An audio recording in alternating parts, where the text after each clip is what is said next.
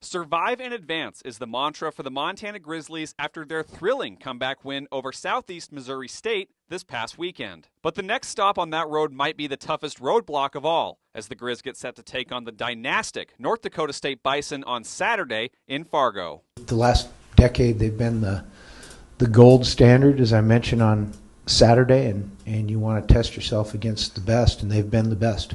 By now, everyone knows NDSU's pedigree.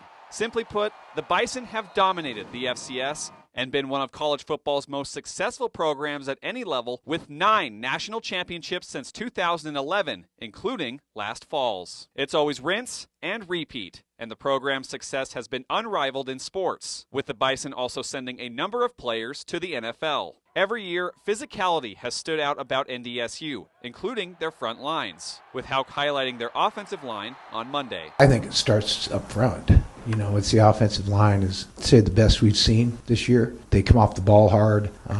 They get bodies on bodies. They sustain blocks. They finish. Houck also talked about the versatility of quarterback Cam Miller, who has shown the ability to throw it, but also run when needed. You know, he does a lot of good things. You know, they'll empty the backfield, and he can deliver the ball. They've got a lot of design quarterback run for him. You know, it's good stuff. So the +1 run game has given us some problems. We got to be ready for that. Defensively, the Bison always rank among the tops in the FCS, with the strong pass defense guiding the group this year. It'll be different, certainly. They do some different things with their coverage rotations that make it difficult in the pass game. Yeah, it'll be a challenge. Obviously, they've got good players. While the Bison will likely be without standout fullback Hunter Lipke, NDSU is known for reloading with talent all over the field. The Grizz know that, but know they have something to prove on their end as well. But the way these guys play, I mean, they make it real. It'll be, I hope when they see us, they see a tough football team too. Reporting in Missoula, Kyle Hansen, MTN Sports.